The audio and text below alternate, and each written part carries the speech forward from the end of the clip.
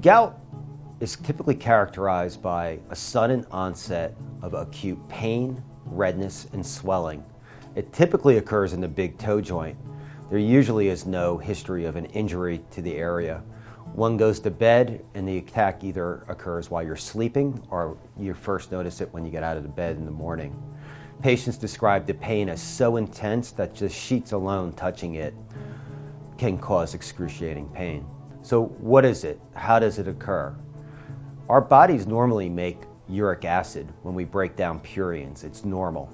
Sometimes, however, we make too much uric acid, either through overproduction or under-excretion.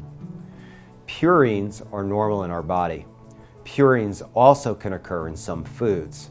If we get too much purines, our bodies can't handle the amount of uric acid it makes. The uric acid is then converted into urate crystals. Urate crystals are tiny needle-like crystals that will get deposited in your joint. It typically occurs on your first attack in your big toe joint. On subsequent attacks, it can occur in any joint. Gout is a serious condition, but the good news is, through diet modification and medications, it can be well controlled.